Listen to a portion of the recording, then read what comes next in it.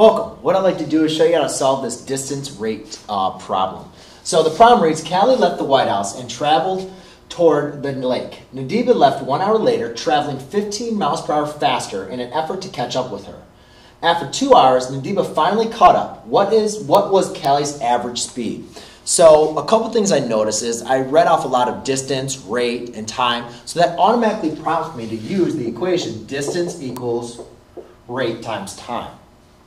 Now that I know that I'm going to be using that formula, the next thing that's helpful is just to kind of draw a diagram to kind of see what exactly has happened. So it says they left the White House, so it doesn't need to be special. Draw a little house, and then they went to a lake. Now, both of them, just says left. One left an hour later, so you can kind of represent, here would be maybe Callie, and then Nadiba leaves an hour later.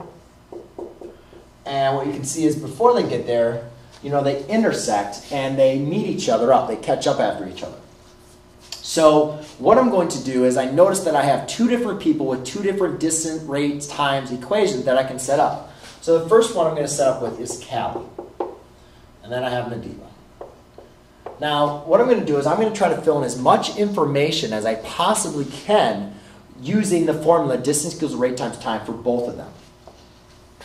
So for Callie, I don't know what the distance is that she traveled. When I'm looking at this, I say, all right, well, I know that they traveled, they met, but I don't know what that distance is. So the distance traveled right now is just going to be D. I also don't know Callie's rate. We know that Nadiba traveled 15 miles per hour faster, but I don't know what faster than what is. So I'm just going to keep that as R. The one thing, though, that I do notice is it says Nadiba left 1 hour later. So what I can say as far as time, I still don't know the time, but what I can represent is I could say that at least my time is going to be T plus 1. And that's just going to become very helpful when looking at this, and we can kind of determine what our time. Now I know it says after 2 hours, but right now I just want to represent how are they relating to each other. So now let's look at Nadiba. Nadiba distance, again, for them to meet each other was D. We don't know what that distance was.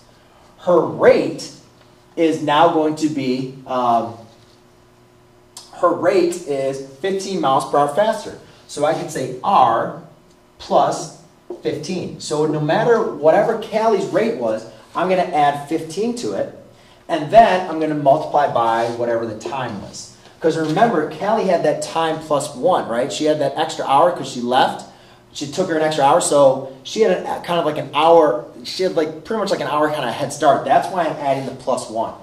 So now I look at this and it says after 2 hours, finally caught up. So that means they caught up. The distance that both of them traveled is equal to each other. So what I can say now is I could say this equation is equal to this equation. So I'll say R times T plus 1 is equal to R plus 15T. And the next thing is say that there's equal to each other when T was equal to 2. So R times 2 plus 1 equals R plus 15 times 2. Now I can just do a little work. 2 plus 1 is 3. 3 times R is 3R is equal to 2R plus 30. Now solving for my variable, I subtract 2R. And I get R equals 30 miles per hour. So therefore, when it asks is what is Callie's average speed?